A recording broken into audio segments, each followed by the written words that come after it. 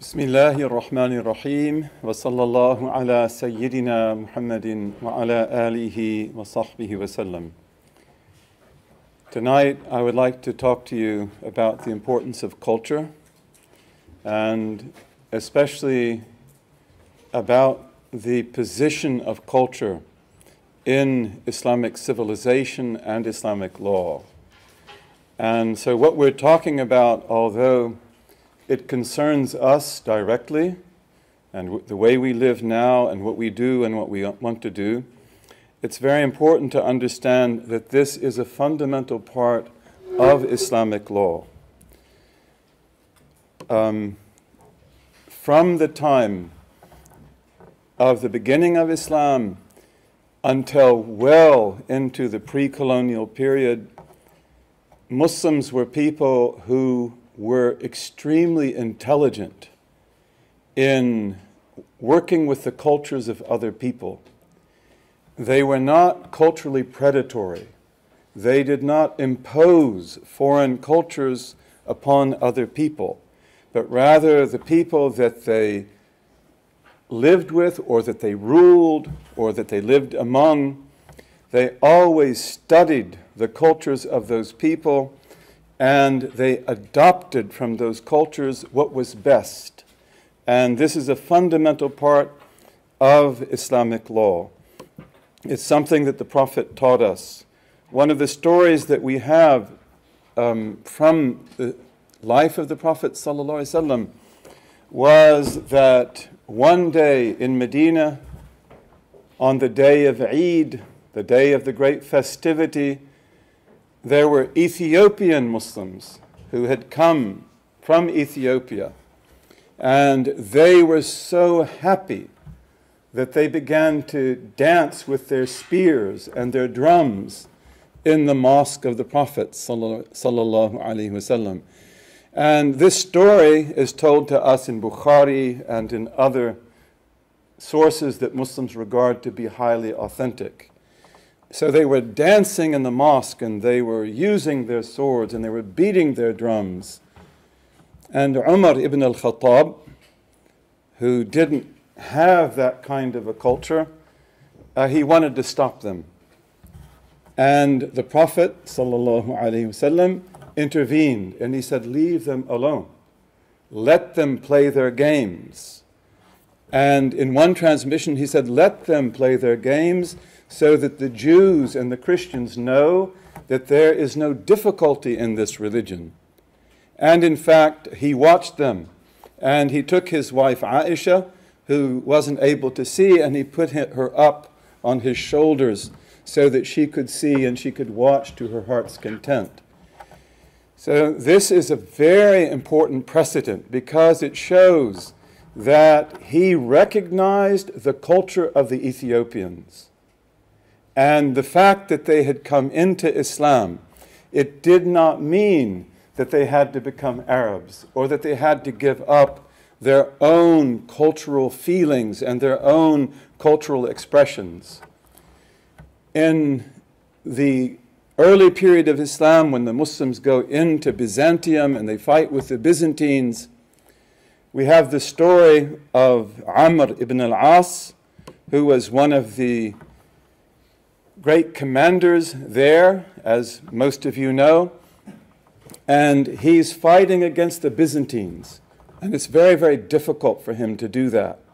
And so one of the companions comes up to him and he says that the Prophet said that the Rum, the Byzantines or the Westerners, would be the majority of mankind at the end of time. They would be the dominant people and the dominant culture at the end of time.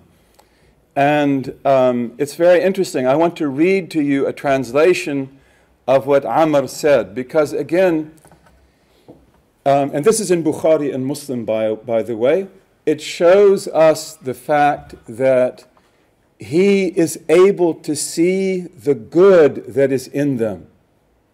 And he's able to see this, no doubt, because of the kind of training that he had received. And this is very important because his religion is not an identity religion.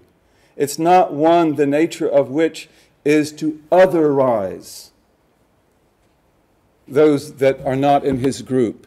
And so instead he can see the good that is in them. So when he hears this report, Amr responds and he said, if then what you have related is true, then know that the Rum, and we can say the Westerners because it also means that, specifically the Byzantines. But he said, if what you say is true, then the Westerners, the Europeans, if you like, he said, know that they have 4 excellent qualities. And this is really beautiful, that he is able to evaluate them and to see the good that they have. And of course, then he's able to see what's good in their culture as well. So he said, they are the most forbearing of all people in times of discord. They are the quickest of people to recover from calamity or from defeat. They are the most likely of people to renew the attack after they have retreated. And they are the best of people toward the poor and the orphan and the widow and the weak. So this is really amazing. So he's able to, he knows this about them and he sees that. And then Amr thought about that a little, and he said, and they have a 5th attribute, which is both beautiful and excellent. They are the best of people in checking the oppression of their kings. So this is a reflection of the attitudes that these first Muslims had. And when they went out into the world, they were able to understand the people that they met. They were able to live with them. They were able to borrow from them. They were able to give to them. And this became a fundamental part of Islamic law. In Islamic law, we have maqasid, we have overriding principles, the protection of life, the protection of intellect, the protection of the family, the protection of sound religion, the protection of the economy, the protection of honor. And we also have what we call maxims, which are called qawa'id. And the maxims are general statements of the law that sum up what the law is all about. We have thousands of them actually. But in Islamic law we have 5 maxims which everyone accepts, and which they regard also to be the very foundation of Islam. These are called al-qawa'id al-khams al-kulliyah, the 5 basic maxims. And the first of these is that things will be judged by their purposes. Al-umuru bi-maqasidiha, things must be judged by their purposes. Like, what is the purpose of the things that we do? And we have to be sure that whatever we do, we never miss the purpose. We don't be tied up in formalities. And another one is certainty will not be removed by doubt. Al-yaqinu la yazulu bishak. And this is a principle of the intellect, that what we know for sure, we are not going to allow doubts to remove that. If we know something to be true, like, for example, the excellence of your brother or your sister, then you're not going to allow a rumor to change your attitude towards them. We would have to have proof that is strong, and only certainty can remove the certainty. And then we say also, ad-darar yuzal, that harm must be removed. Harm will never be regarded as normative. So a woman is not supposed to suffer through an abusive marriage. That's harm. And that harm has to be removed. And this would pertain to so many other types of harm. And we say also, al-mashaqqatu tajlibu at-taysir, that difficulty will bring facilitation. It is not the purpose of Islamic law to make your life difficult.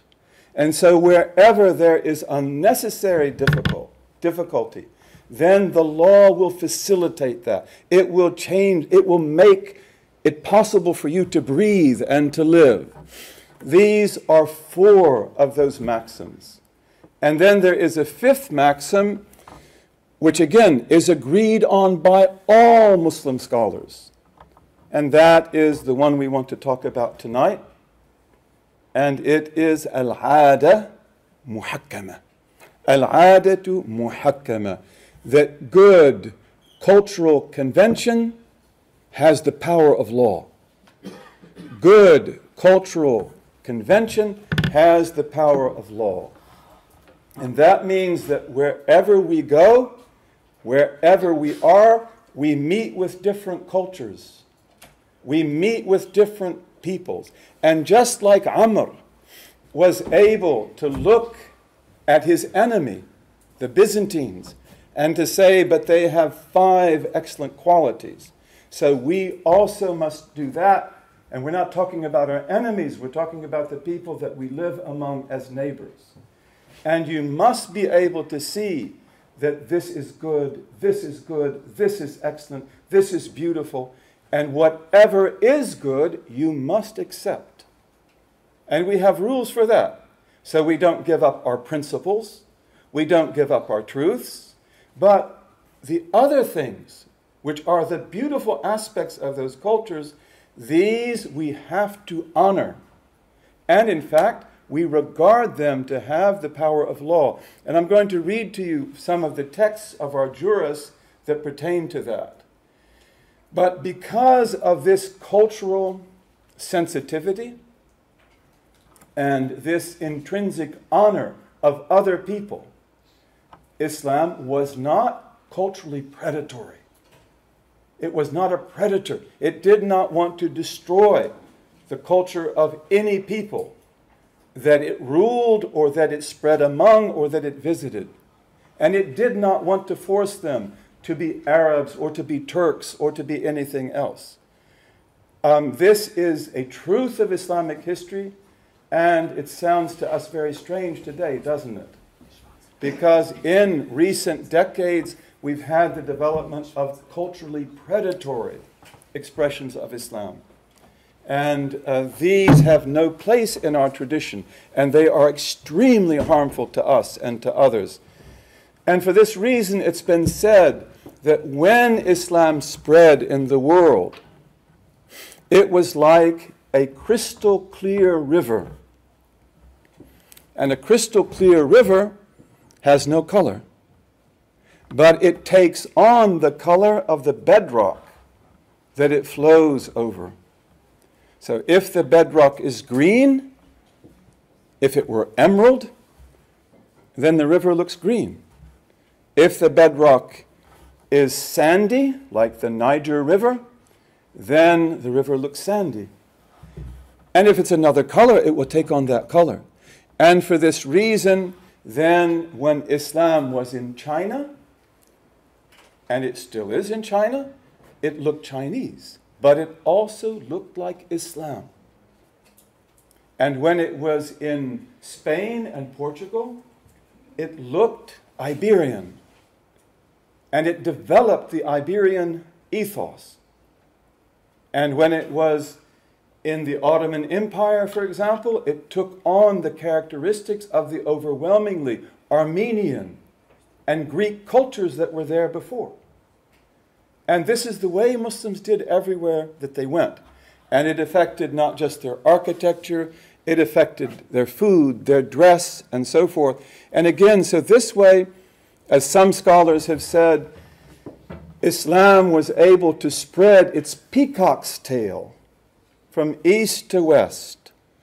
One tail, just like one river. It's the same river, it's the same water, but the tail looks different in every place. And before we continue, I just want to show you a few slides. And I put these together, an assistant of mine put them together, and we did it very quickly, and we could have thousands of slides actually, There are many things that I've forgotten, but let's take a look at these. What is that? That's Russia, isn't it? And couldn't you say that that's the logo of Russia? I think it's a mosque. No? Oh, you jumped the gun. Okay? But this is, of course, St. Basil's Basilica in Red Square. And doesn't it look funny? I mean, I've always noticed, like, it's really funky. And what is the background of this? Does anybody know? Our brother said it's a mosque. And actually, everything in it is a mosque except for the very top. That is something that Tsar Ivan Grozny, Ivan the Terrible, that's what he built. Okay, but the rest of it is all the remnants of a great mosque. And that great mosque is the great mosque of Kazan. Kazan is a beautiful city in the middle Volga. And the Volga River was under Muslim control and Muslim habitation for over 300 years. And the dominant ethnic group that was in the Volga were the Tatars, who were a Turkic people, speak a language very close to Turkish.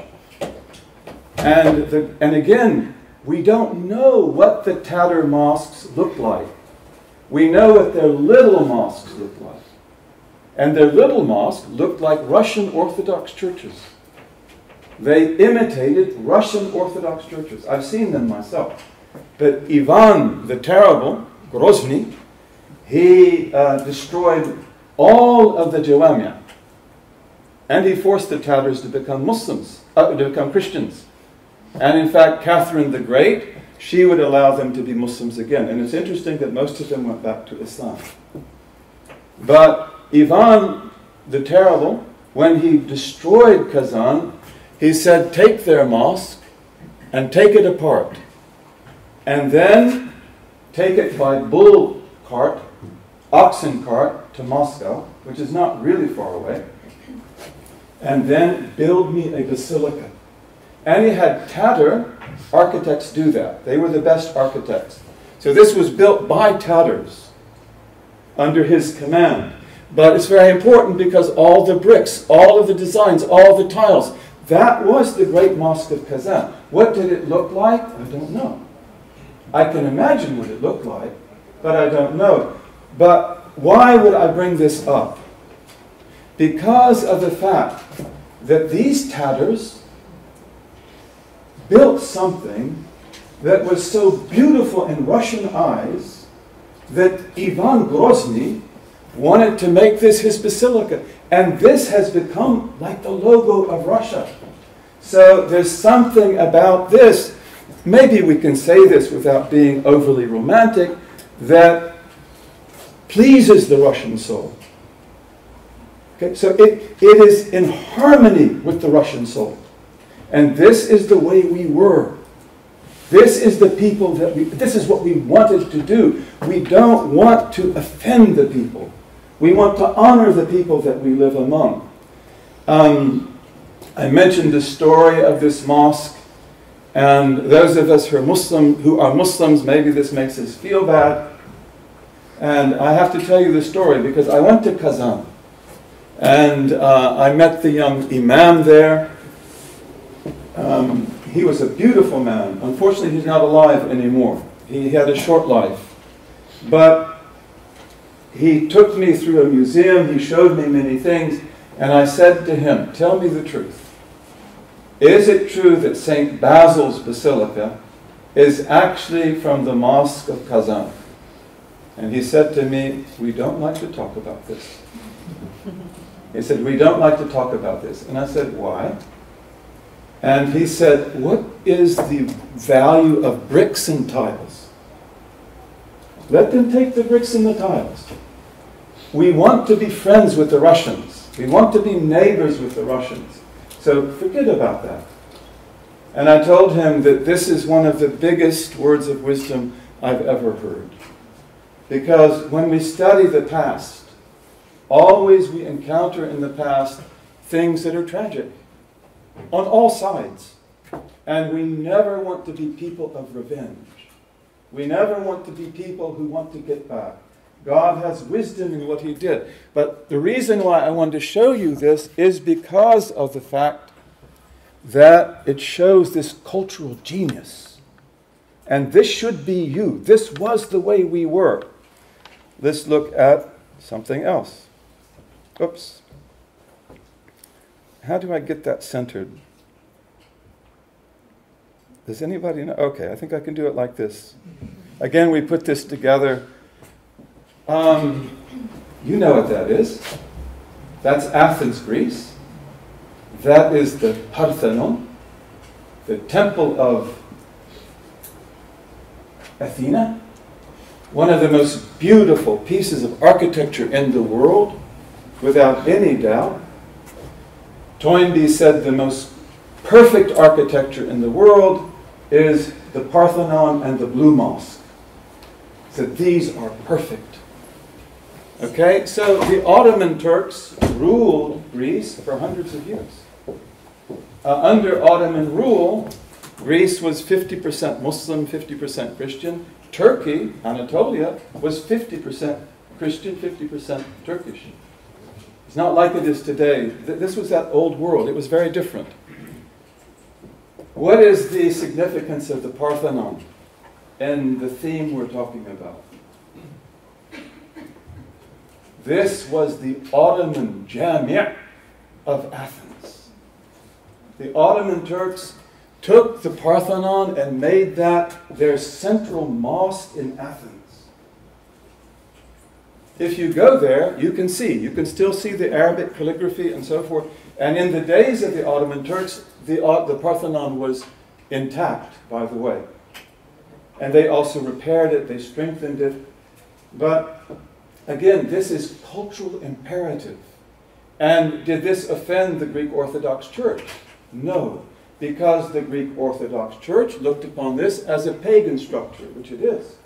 And so they did not want it. They appreciated it, they were proud of it, they knew it was beautiful, but when the Ottoman Turks asked them, can we use this as a mosque? They said, of course, why not? And in fact, it was destroyed in the War of Independence, the War of Greek Independence in the 19th century.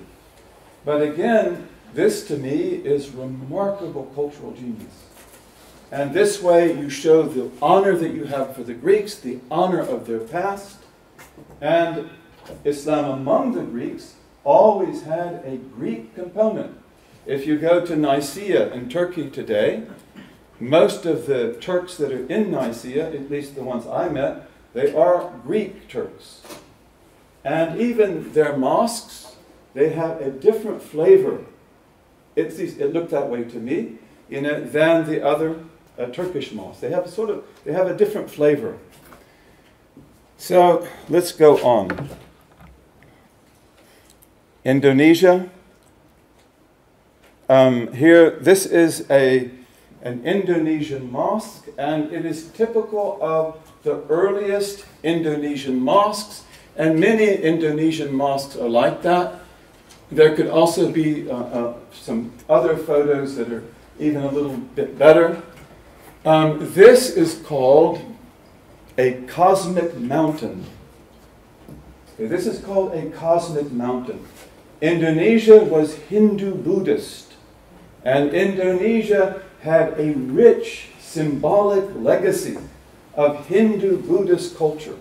So when Islam came into Indonesia, it built its mosques, and the same thing was true of what is today Malaya. They built their mosques on the pattern of the cosmic mountain. The cosmic mountain is 4 pillars, and then usually it has 3 levels. And often it will be open. This mosque is not, but it will be open so that it's cool. And again, they take the symbols of the sacred and they make them their own.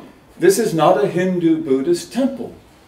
It's a mosque, but it is very compatible with Indonesia. It looks very beautiful to Indonesians. These are Javanese shadow puppets. Okay? Javanese shadow puppets. And what do they have to do with our story? When Islam spread in Indonesia, it spread among rice peasants. And one of the greatest representatives of Islam in Indonesia was a great man. I love him very much. And I know his descendants. And his name was Kali Jaga. Kali Jaga, protector of the rivers. And he was a great saint. And his story is a very beautiful story. And I had a version of that story until I met his great-great-great-great-great-granddaughter. And she said, no, you're wrong about that, you're wrong about this. So I know his story better. It's a very beautiful story. But he is one of the main people who spread Islam in Indonesia. And he did jihad with puppets. So his jihad was with puppets. And he designed the Javanese puppet, shadow puppets. And in fact, in the beginning, he began to use the typical traditional puppets. And again, this is a Javanese puppet. This might not be, this is more like a traditional puppet. But the traditional puppets were fatter. And there was one of the saints whose name was Sunanggiri. And he was also great. And he's a contemporary of Kali Jaga. And he was using puppets. He said, no, you can't do that. You can't use these images. And so he said, okay. And so he came back and he designed the Javanese puppets. Again, my assistant picked these, and I have some better examples. But he created Javanese puppets that are very skinny. Some of these are that way. You see, like this. They're very skinny. And then he said, could these live? And Sunanggiri said, no. He said, then I'll use these. And they're also more beautiful. And they're more Javanese. And then he made up beautiful stories. And he also took the gamelan music. Have any of you heard gamelan music? Do you like it? It's like, we are not used to these sounds, but it's... That's right. You have to get used to it. I like it very much, but not in the beginning. It's very different music. But he also took the gamelan music and he reinterpreted it. And he redefined all the symbols. Green, white, 1, 2, banyan trees, everything. For example, before the cosmic mountain, you'd often have 2 banyan trees. Of course, banyan trees are the trees under which the Buddha received his enlightenment. So they're very important in Buddhist culture. And usually between the palace and the mosque, or the temple, there would be 2 banyan trees. So he said 2. Wherever you see 2 strings, 2 trees, banyans, it means La ilaha illallah Muhammad Rasulullah. It's the Shahada. And he's really a beautiful man. He also taught the people new ways to raise rice.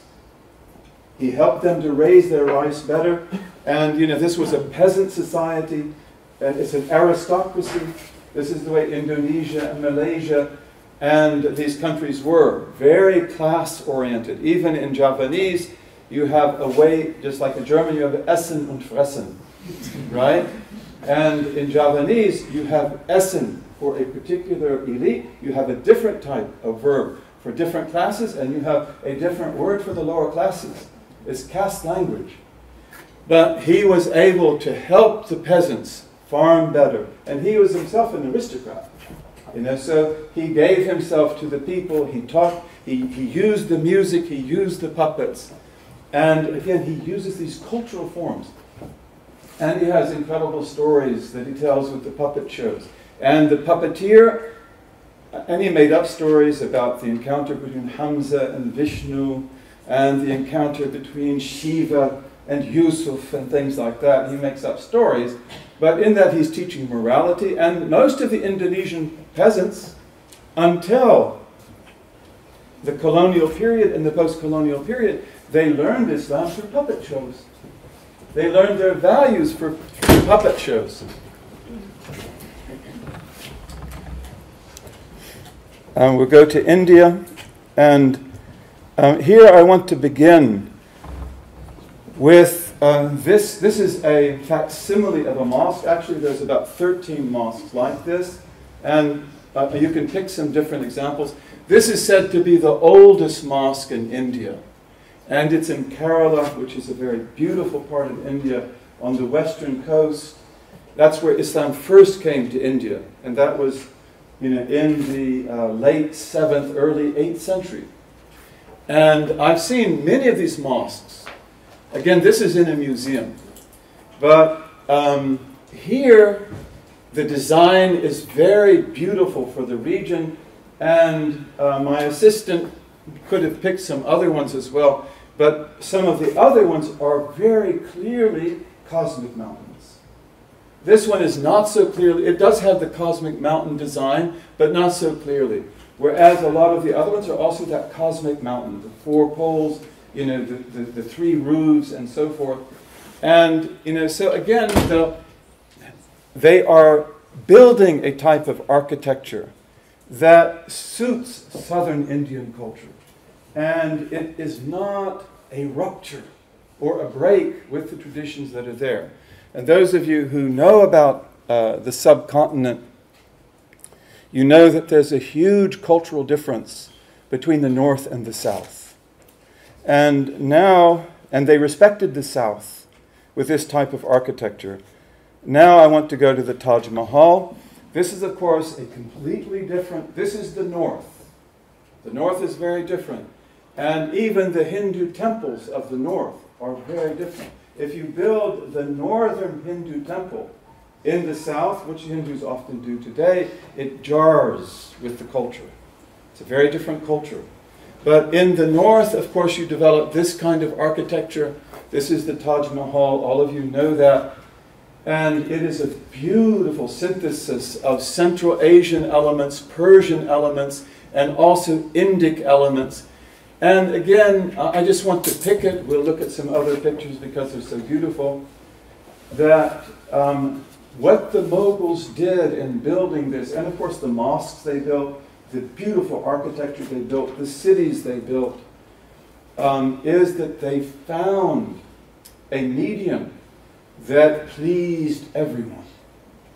To the extent that just as St. Basil's Basilica is like the logo of Russia, this is like the logo of India, isn't it?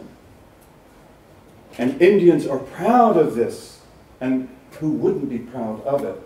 But again, it is tapping into the cultural ethos, of the Mughal Empire, and of the Hindus, and the Jains, and also the Christians, the ancient Christians who were there, and others. And it's something that is just remarkably beautiful. And in Islam, many of us believe that architecture is the supremest form of art. Beauty is the splendor of truth. Beauty is very, very important in our culture and in all cultures. And the more that you have truth, the more that you will have beauty. But, the beauty that is here is just spectacular. How many of you have been to the Taj Mahal? I had the honor to go to the Taj Mahal. My friend who took me there, he said, we were going to many places in India, and he said, we go to the Taj Mahal on the night of the full moon. And we went there on the night of the full moon. I couldn't leave.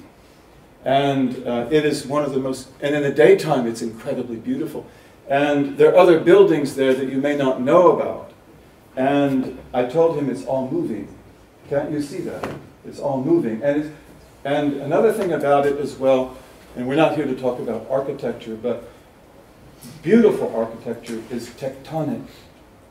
Who knows what tectonic means? That's a difficult word. Tectonic, very important word. It means it fits the earth. It fits the earth. And Islamic architecture was always tectonic. Meaning, and I could give you examples of that. So it doesn't just respect the culture, it respects the mountains and the streams, and it fits in the earth. And this is incredibly beautiful, isn't it? But modern architecture, and of course there are beautiful types of modern architecture, but the type of modern architecture which is not especially beautiful. It's not tectonic. It doesn't fit the earth. And I would say it's saying, here am I. Look at me. Whether I'm ugly or beautiful, look at me. And this architecture, is it saying, look at me? Maybe you think it says that, but when you're there, you look at the heavens, and you look at the earth, and you look at the river. And in the full moon, you can't believe. The whole thing moves. So it is perfectly tectonic. And it is an architectural wonder. But then also it is extremely culturally sensitive. When I was there in Agra, these are also other pictures. These are other mosques. That's the Taj Mahal. And this is, I think, this is one of the buildings that is on the side of the Taj Mahal. And that's actually a mosque. But when I was there, we also went to other buildings, and we went to the tomb of Akbar.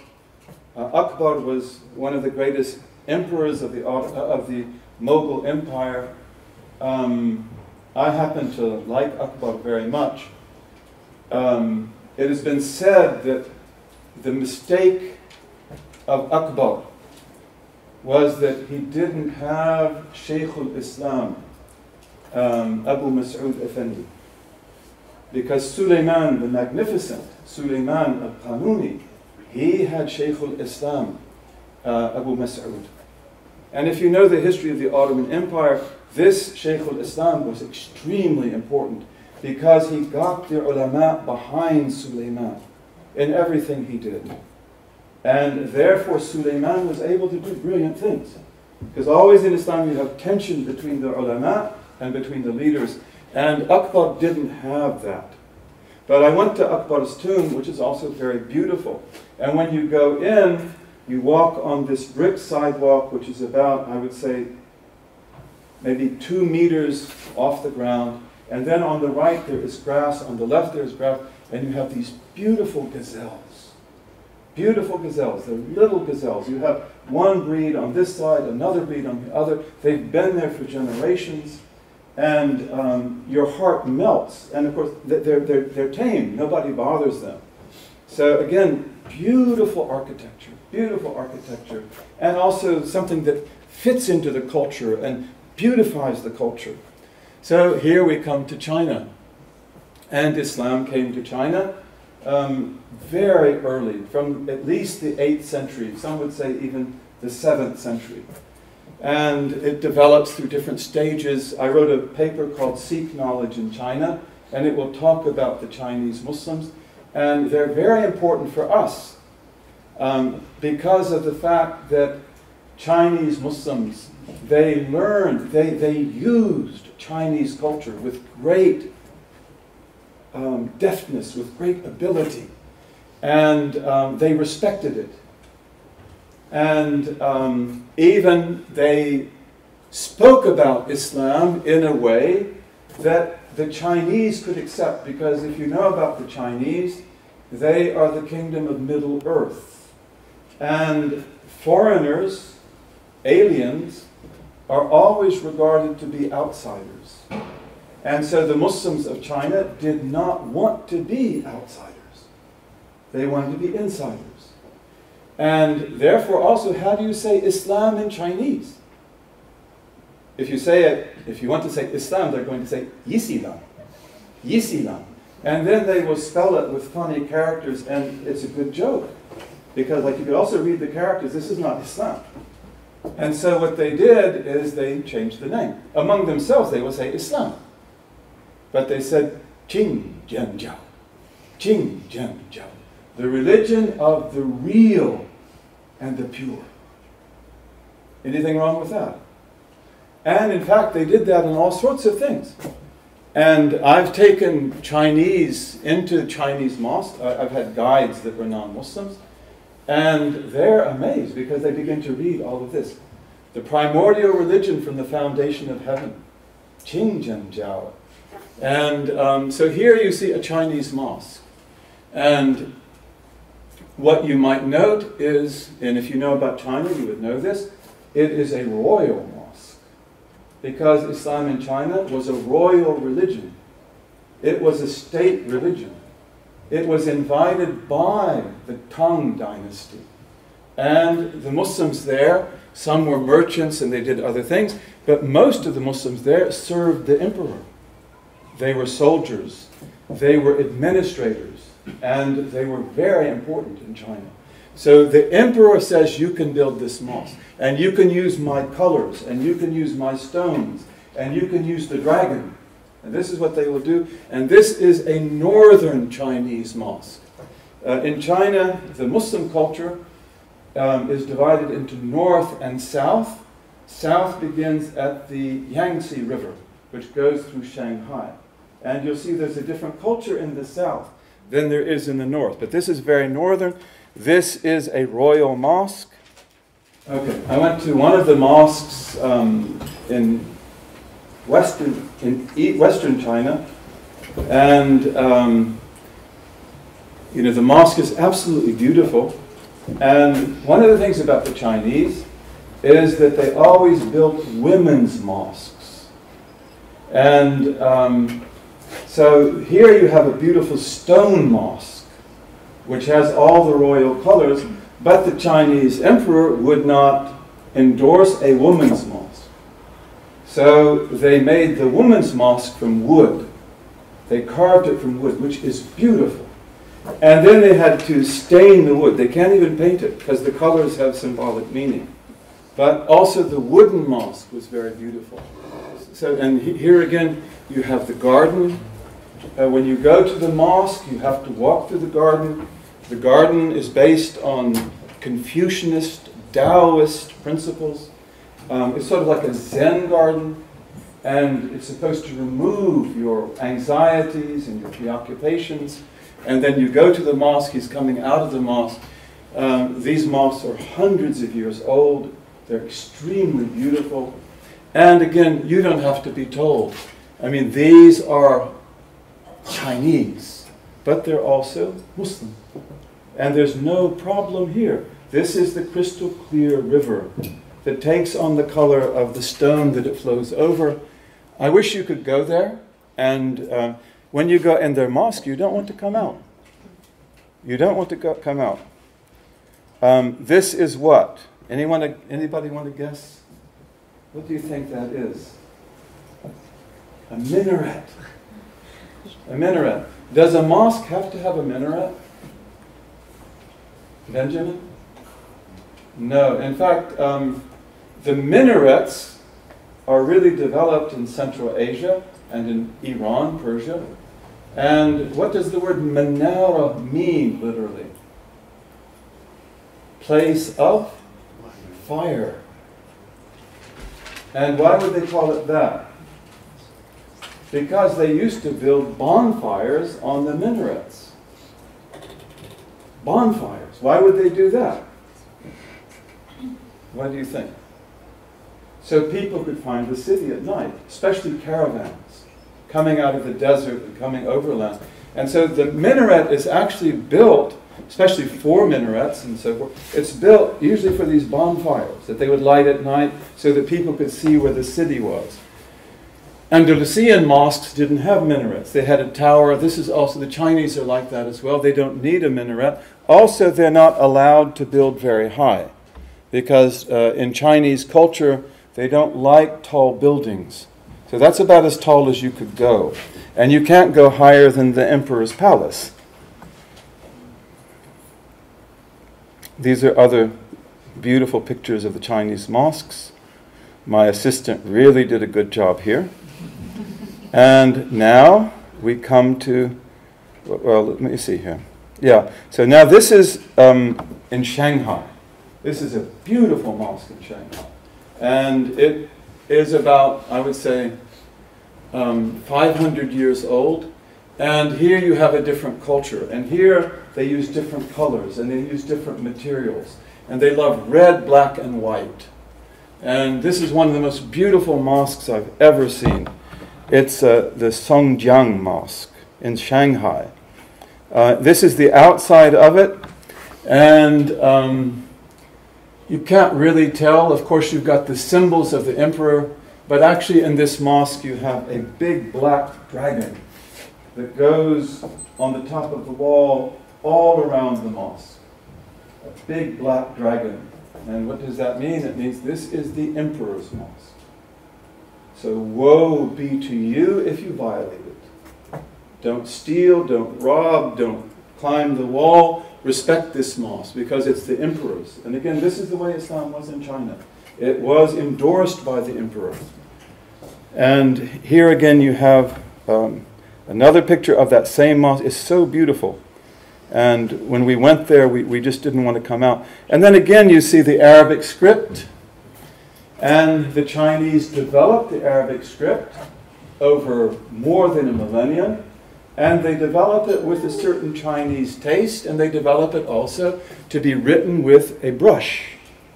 Although also they will use pen. They will use the same pen that we use in the rest of the Muslim world. And here I wanted to show you this as well, because this is typical of Chinese Muslim culture. That is, of course, Arabic script. La ilaha illallah Muhammadur Rasulullah. It is a Chinese version of Arabic script. It's not difficult to read. And they will do it in a single stroke. They don't like to raise the pen. They might here raise it 2 or 3 times, but they like to do it just like that. And then they do the calligraphy as well. And the calligraphy is classical Chinese calligraphy, which will tell people about that. What does that mean? What is the significance of it? And then the artist is authorized. He's got his name here, Muhammad, and then he has his stamp. So again, they are cultivating Chinese calligraphy, which is a sacred art, and also Arabic calligraphy, which they also regard to be a sacred art. We look at Turkey a little bit. You know, I like this photograph, and those of you who've been to the Muslim world, you've seen things that are like this. Beautiful. And, you know, this is not so much a cultural statement. It is a cultural statement, but tectonic architecture. Look how it fits the mountain. Look how it fits into nature. And again, just like the Taj Mahal, does it say, look at me? Maybe you think it does. But I would say it says, look at me, but look at the heavens, look at the earth, look at the rivers. And here it's like, look at the mountains, look at the sky. And of course you say, but this is so beautiful, it's so warm, it's so inviting. But it's fitting perfectly into the natural environment. Here we have, of course, the tomb of Rumi in Konya. And as you know, this is pre-Ottoman. This goes back to the Seljuk period. It is a beautiful example of architecture. But the Seljuk architecture is architecture that essentially imitates the Armenian church. And at that time, the Armenians are the significant Christian minority living among Muslims. The Greek Orthodox are also there, but they're in a state of war. And therefore, the Seljuks, when they build this, and most Seljuk architecture, I might be wrong, but it actually imitates Armenian style. And even this dome that is on Rumi's tomb, that is like Armenian. It is, of course, Muslim, and it's their own style, but you can compare. And this, for example, I asked my assistant to get me an Armenian church, and so he came up with this one. But you can see the similarity, can't you? This is an Armenian church. And, you know, so that style of the Seljuk mosque, it is one that is compatible with the Armenian churches. And the Armenians were called the faithful group, the faithful minority in the Ottoman. They were highly respected, and they had very good relations with the Ottomans. And here, of course, you see these great Ottoman mosques, you know, which you will see throughout Turkey and the Ottoman Empire. And there's no question about their beauty, but what are they imitating? What are they consciously imitating? The Greek Orthodox Church, Hagia Sophia, and the Greek Orthodox churches that come out of that tradition. And they did that consciously.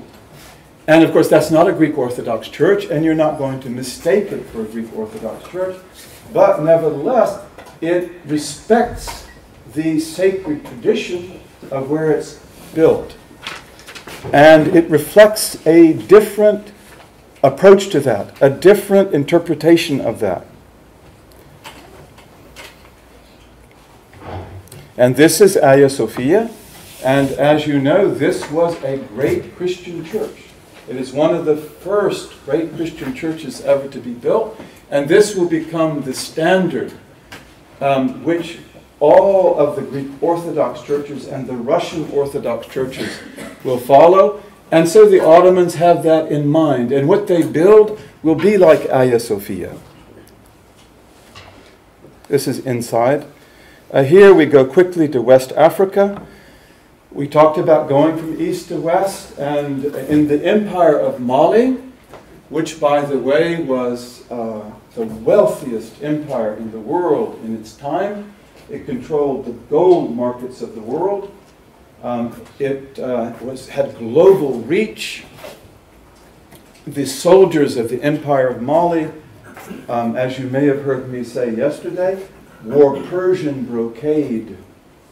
And they used seashells for small coin. And the seashells they used came from the Maldive Islands of the Indian Ocean. But they would go to pilgrimage, and they would commission architects to come to build in West Africa. And in one case, the king, Mansa Kankan Musa, he brought back Andalusian architects, and he said, build me mosques. But he said, not Andalusian mosques. I want African mosques. And I want mosques that fit here. And so this is what they came up with. And no doubt they used indigenous traditions and so forth. They build from adobe. The mosques are cool in the summer. They're warm in the winter. And this is another example of that. Here you have another picture. And now we're going to end. I've taken a lot of time, haven't I? And okay, we're okay. But here, one of my friends in Canada is a professional weaver, and so I wanted to show you her work.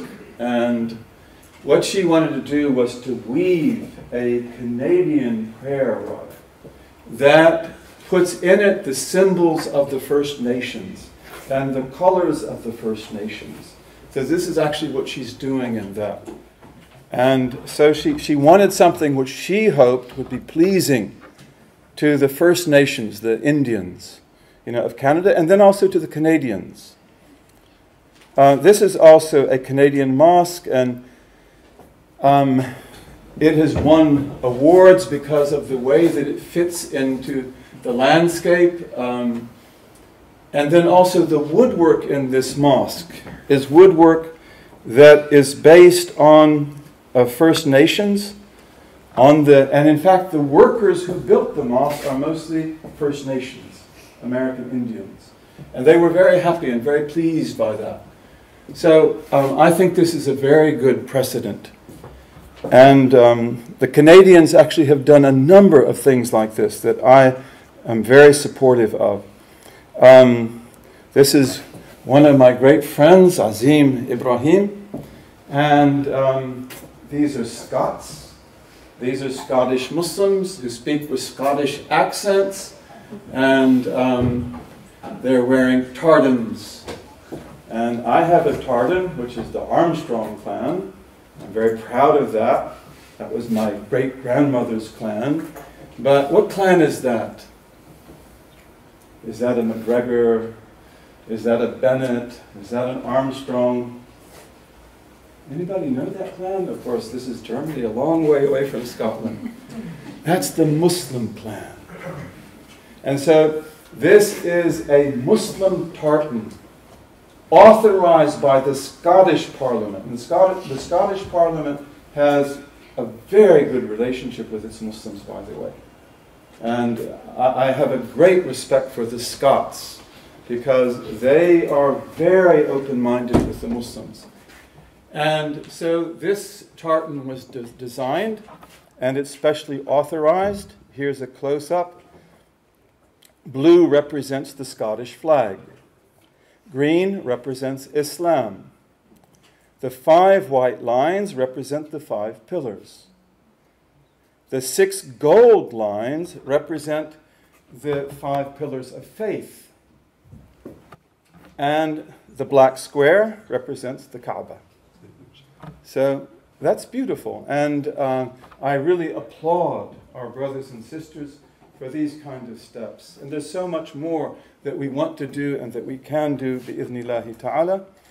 And that's the end of the slides. And welcome to Dr. Hiba. I'm happy to see you. So, I think that we can complete what we're talking about in just a few minutes. And I just would like to give you a few quotations. This is a quotation from, and in fact I have a beautiful quotation from Abu Yusuf. Abu Yusuf is, as you know, one of the greatest of the Hanafi scholars, one of the founders of the Hanafi school. And Abu Yusuf understood very well, as did the fuqaha, that much of what became the Prophet's sunnah, sallallahu alaihi wasallam, was acceptable pre-Islamic custom. And we know this. All of us who study Islamic law, we know that. We know that certain things were pre-Islamic custom and the Prophet accepted them. And that also indicates an openness to cultures. So the Prophet ﷺ, he didn't come to destroy pre-Islamic culture. He came to purify it and to take from it everything that was good. A lot of that being Abrahamic. And so Abu Yusuf understood that the recognition of good, local, cultural norms falls under the Sunnah. This is Abu Yusuf. That when you go out into other cultures and you see what is good there, and you respect it, and you adopt it, and you can modify it, you can make it your own. That's usually what we do. We try to make it even more beautiful. But that is the Sunnah of the Prophet. And this is the wisdom that our scholars had. As-Sarakhsi, whom you know is one of the great Hanafi legal scholars, As-Sarakhsi emphasized what Abu Yusuf said about culture. And As-Sarakhsi says, whatever is established by sound custom, good custom, is equally well established by sound legal proof. There's no problem here. Whenever you see something that is good, you accept it. And that has the power of Islamic law behind it. As Abu Yusuf said, that's the Sunnah. We take from the good cultures of the people around us. If you wanted to study this further, in the Quran, chapter 7, verse 191, God says, accept from the people what comes naturally, khudh bil'af. He says, take from the people what comes naturally for them, command what is ma'ruf, customarily good, and turn away from the ignorant without responding in kind. Don't respond to the ignorant with ignorance. And this verse, is regarded to be one of the proofs of urf and ada, of the importance of good culture. Ibn Atiyah, who is a great Andalusian scholar, he says that this verse upholds the sanctity of indigenous culture and grants sweeping validity to everything that the human heart regards as sound and beneficial. And he means the sound human heart. the healthy human heart, the enlightened human heart, as long as it is not clearly repudiated in the revealed law. So we don't want to break our principles. We want to keep our principles. But nevertheless, all that goes with that, we accept and we use. And let's take some more quotations. There's a great Maliki judge of Baghdad called Abd-Allah al-Baghdadi. He's one of the great legal authorities of the Maliki school. He said, the rejection of cultural usage, the rejection of good culture, has no meaning at all. It's absurd. If you live among Germans and you're German, you have to accept the good things they do. If you reject that, there's no meaning to that. Don't think that's piety. It's not piety. The rejection of cultural usage, we can say good cultural usage, has no meaning at all. To follow sound custom is an obligation. It is a legal obligation. Ash-Shatibi, who is also one of the great jurists of Islamic history, of Granada, he says that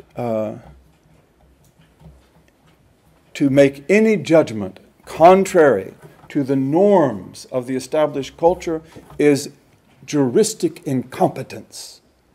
Any judge, any mufti who makes decisions that fly in the face of good local culture, he says they are incompetent. They are not worthy of ruling. You have to make judgments that are in harmony with good local customs and conventional usage.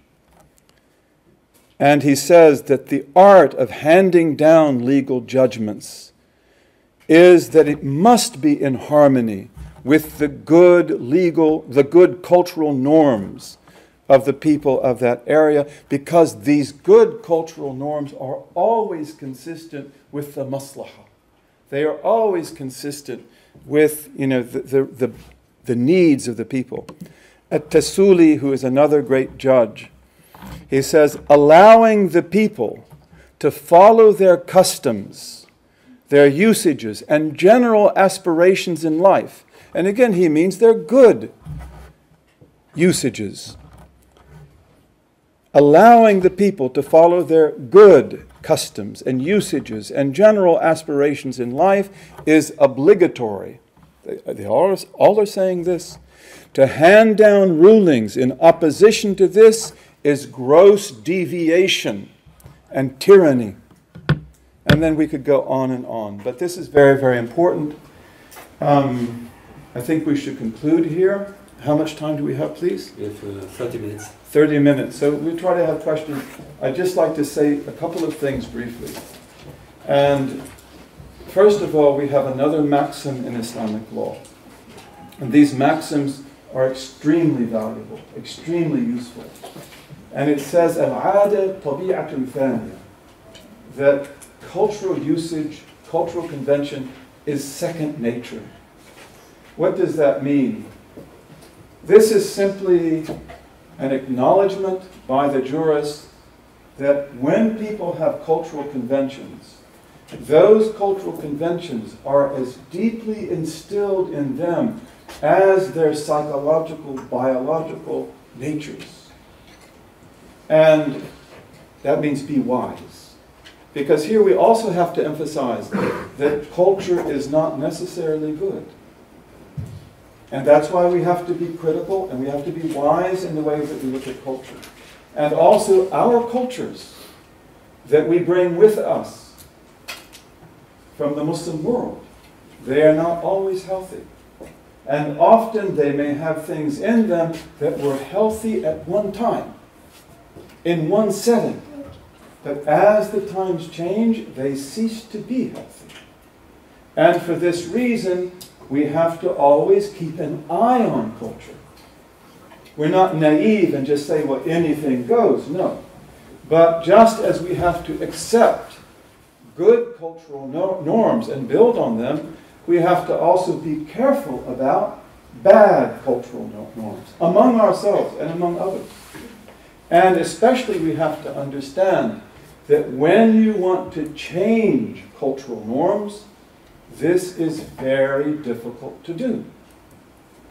You already have your culture, and your culture is one that is in harmony with this country. Those of you that I know, you all speak German beautifully, and so forth. But, you know, to develop a dynamic culture that's actually in harmony with this culture, that's not going to be easy to do. It's very difficult to make the changes, and you don't want to make mistakes. You want to do it right. But we have to understand that even when we're working with a culture that is not healthy, that you have to be wise in how you do that. It's very difficult to do. And I want to end here, you know, with a statement about identity religion. And I think you know what I'm talking about. And identity religion is a term that we use today for people who use their religious identity. They can be Muslims, they can be Christians, they can be Jews, they can be Hindus. They're usually extreme, and they use their religious identity to empower themselves against the other. So always in religion of personal identity, the other is demonized. And we have in the Muslim world today ideologies. You know about those or some of them. And this is what they do. They demonize all others, Muslims, Christians, Jews, everyone who is other than them. And this is a psychological or social psychological problem that we find very common in modernity. We find it among Christians and Jews and Muslims and Hindus and others. And the important thing is that Islam never was an identity religion. That doesn't mean that it doesn't give you an identity, yes. But this is not the only thing that it's for. And no religious tradition has any meaning if it makes you arrogant and proud and haughty. So this cultural aspect of Islam, this is also part of it, that we don't want identity religion.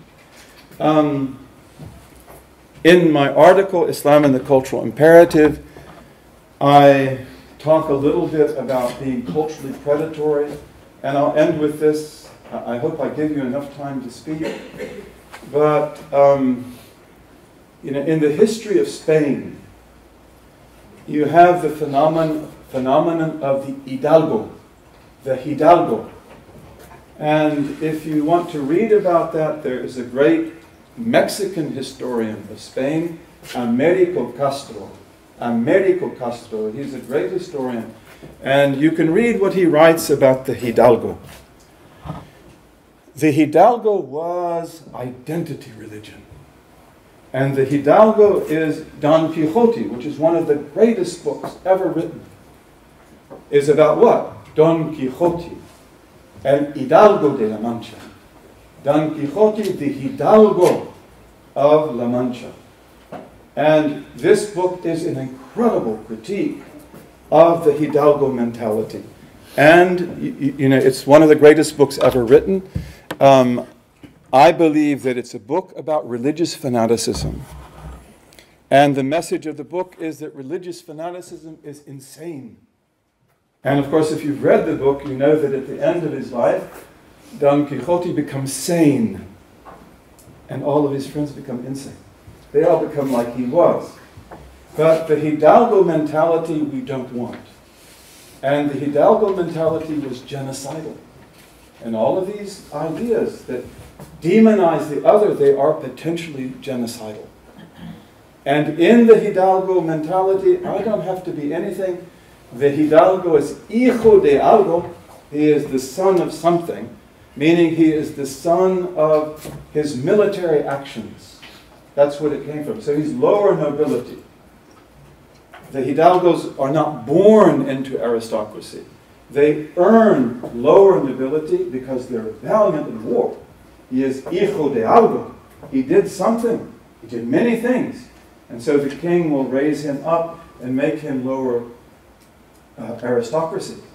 But the hidalgo, their mentality, and I'm not making this up, please read Americo Castro, he's really good in this, that the hidalgo, his worth is that he's not you, and that he's not a Jew, and he's not a Muslim. And of course he's good in war, yes. He's good at things like that.